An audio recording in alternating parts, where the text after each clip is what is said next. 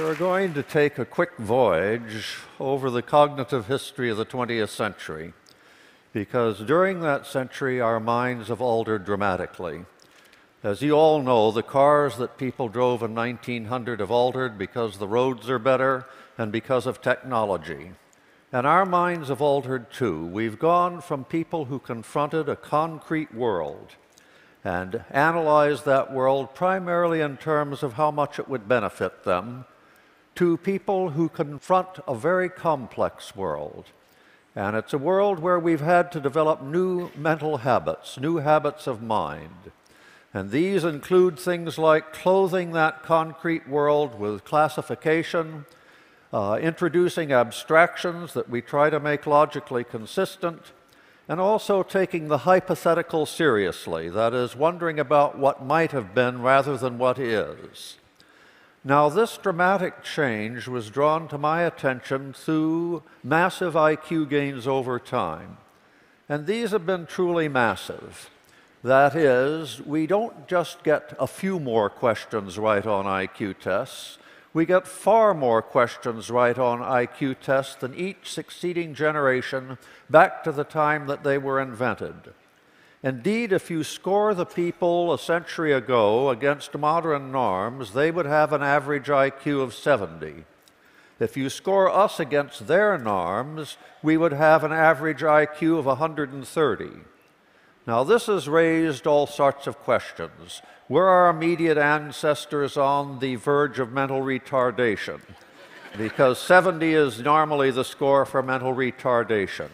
Or are we on the verge of all being gifted, because 130 is the cutting line for giftedness? Now, I'm going to try and argue for a third alternative that's much more illuminating than either of those. And to put this into perspective, let's imagine that a Martian came down to Earth and found a ruined civilization. And this Martian was an archaeologist, and they found scores, target scores, that people had used for shooting. And first they looked at 1865, and they found that in a minute, people had only put one bullet in the bullseye. And then they found in 1898 that they'd put about 5 bullets in the bullseye in a minute. And then about 1918, they'd put 100 bullets in the bullseye. And initially, that archaeologist would be baffled. They would say, look, these tests were designed to find out how much people were steady of hand, how keen their eyesight was, whether they had control of their weapon. How could these performances have escalated to this enormous degree? Well, we now know, of course, the answer. If that Martian looked at battlefields, they would find that people had only muskets at the time of the Civil War, and that they had repeating rifles at the time of the Spanish-American War, and then they had machine guns by the time of World War I.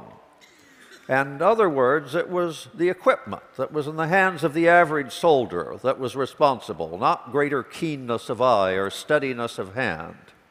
Now, what we have to imagine is the mental artillery that we have picked up over those 100 years.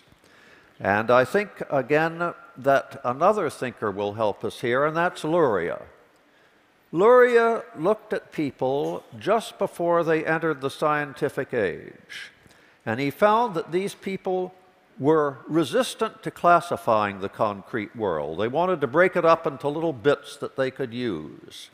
He found that they were resistant to deducing the hypothetical, to speculating about what might be. And he found finally that they didn't deal well with abstractions or using logic on those abstractions.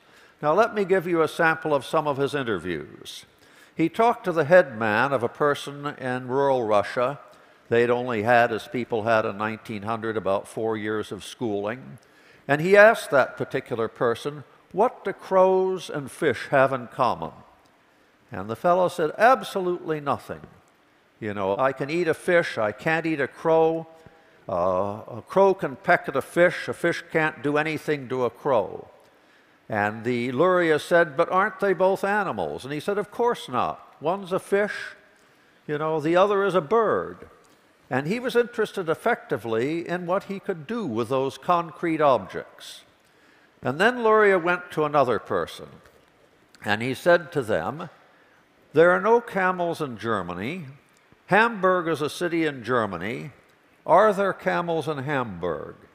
And the fellow said, "Well, if it's large enough, there ought to be camels there." And Luria said, "But what do my words imply?" And he said, "Well, maybe it's a small village and there's no room for camels." In other words, he was unwilling to treat this as anything but a concrete problem. And he was used to camels being in villages, and he was quite unable to use the hypothetical, to ask himself, what if there were no camels in Germany? A third interview was conducted with someone about the North Pole. And Luria said, "At the North Pole there is always snow. Wherever there is always snow, the bears are white. What color are the bears at the North Pole?" And the response was, "Such a thing is to be settled by testimony. If a wise person came from the North Pole and told me the bears were white, I might believe him. But every bear that I've seen is a brown bear."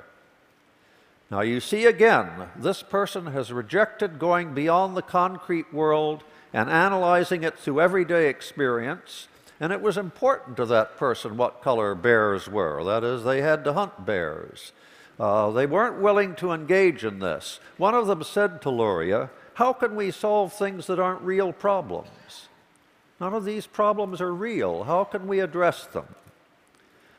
Now, these three categories, classification, using logic on abstractions, taking the hypothetical seriously, how much difference do they make in the real world beyond the testing room? And let me give you a few illustrations. First, almost all of us today get a high school diploma. That is, we've gone from 4 to 8 years of education to 12 years of formal education, and 52% of Americans have actually experienced some type of tertiary education. Now, not only do we have much more education, and much of that education is scientific, and you can't do science without classifying the world. You can't do science without proposing hypotheses. You can't do science without making it logically consistent. And even down in grade school, things have changed. In 1910, they looked at the examinations that the state of Ohio gave to 14-year-olds, and they found that they were all for socially valued concrete information.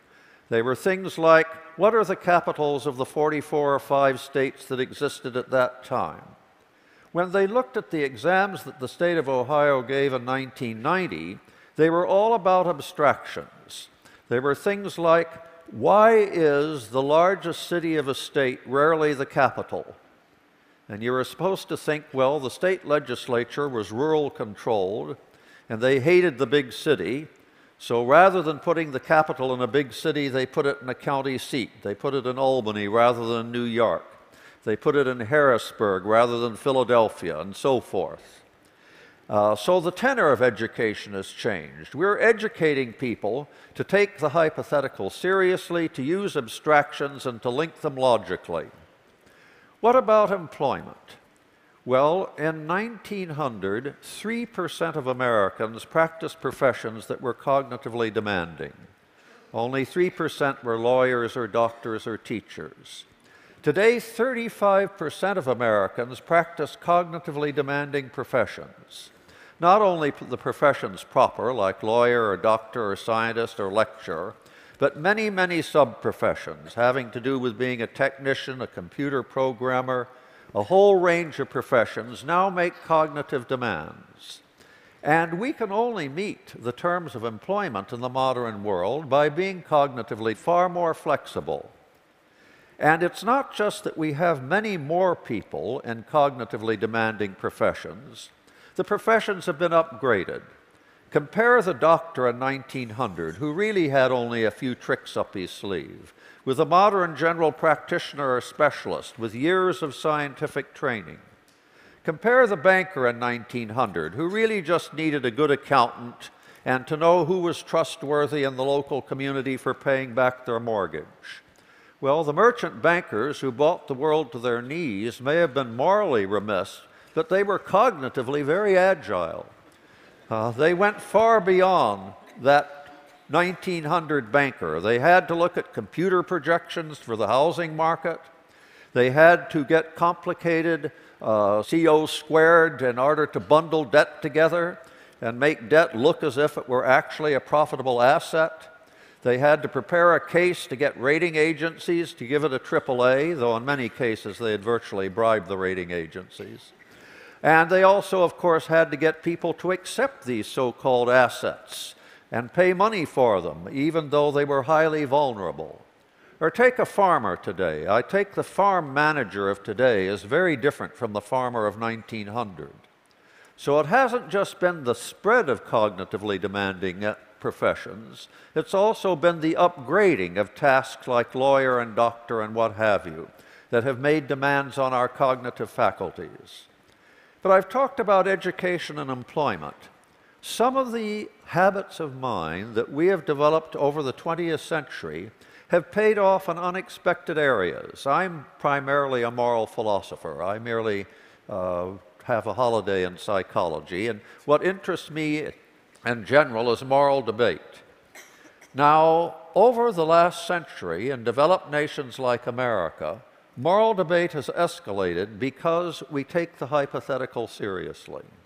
And we also take universals seriously and look for logical connections.